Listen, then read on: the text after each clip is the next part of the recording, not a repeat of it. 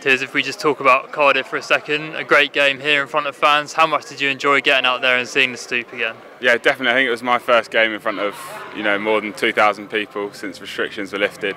So it was good just to hear the noise again, and luckily we were able to put on a performance that probably warranted the fans that came. So it was good. The score was impressive, but it looked like a good hit out for you guys. Did you achieve what you went into aim to achieve in that game? Yeah, I mean, we did the classic Harlequins, go down in the first half, come back in the second half, but there are definitely loads of work-ons that we've hopefully put right, and hopefully this weekend we'll be able to see it. But I think the important thing was people got minutes, and the result was just an extra at the end of it. And how's pre-season been this week? Has it changed a bit with a bit of reflection on the game against Cardiff, or is it very much focused on Leinster now? Yeah, very different. It's before a game you don't know what to expect, you don't know what our work-ons will be, you don't know how we'll front up. So we've definitely now we've got a baseline, and we put in the Cardiff review, and now all we can do is build on it and improve in certain aspects of the game that didn't go quite as well. A trip now across the water to go and play Leinster away. Yeah. How much are you looking forward to that challenge? Definitely.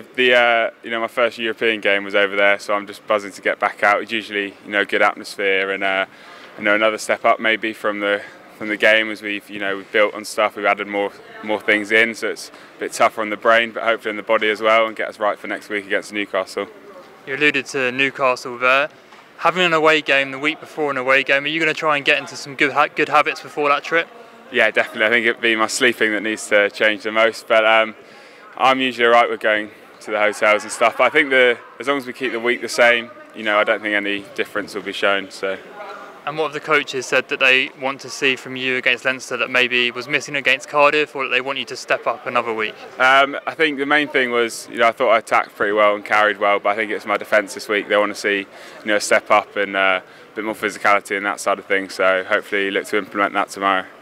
And a new combination with Dino Lamb. Are you looking forward to packing down with him, a very young combination? Yeah, no, it'll be exciting. He was at my school, albeit a few years above, but yeah, he's been a massive help since I've been here, and looking forward to working closely with him in this game and hopefully show what we can do together.